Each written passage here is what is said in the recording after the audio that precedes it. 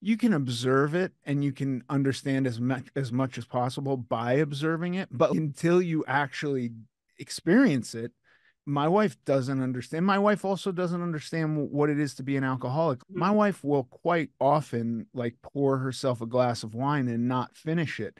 And it makes my skin crawl. Like I don't understand. I need her to finish the glass of wine. And she's like, I don't want to.